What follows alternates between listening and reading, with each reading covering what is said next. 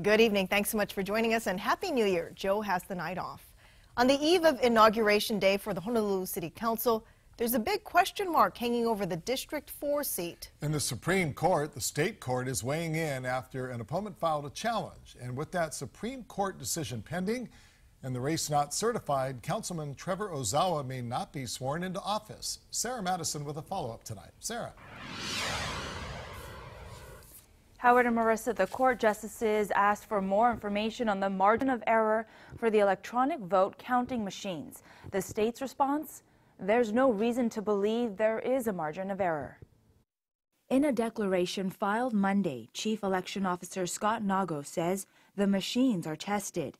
Voters are instructed in the manner in which to properly mark their ballots, and there are audits. I have no reason to believe there is a margin of error as it relates to marks made in the uniform manner established by my office.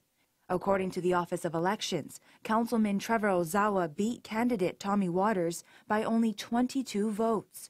Waters could not be reached for comment, but he has requested a recount. In a statement, Ozawa says he's hopeful the Supreme Court will make a swift and fair decision dismissing the pending protests.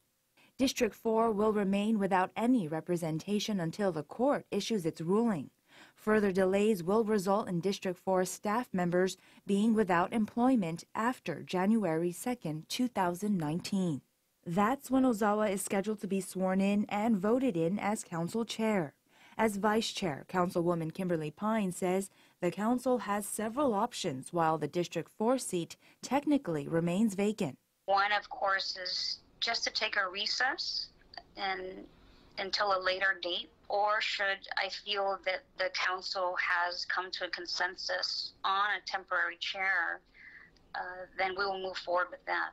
Councilwoman Ann Kobayashi says it can be a little more complicated with only 8 members to make a decision. We're already divided, sort of informally divided 4-4. But we can always work things out because all of the council members know that we have a lot of work to do and we have to keep moving forward. Now, a couple of the council members are hoping the Supreme Court judgment will be made before noon tomorrow before the inauguration takes place. We'll keep track and let you know what happens. The Supreme Court also made a similar order for the State Senate District 19 election, another tight race between Kirk Favela and Matt Lopresti. Marissa.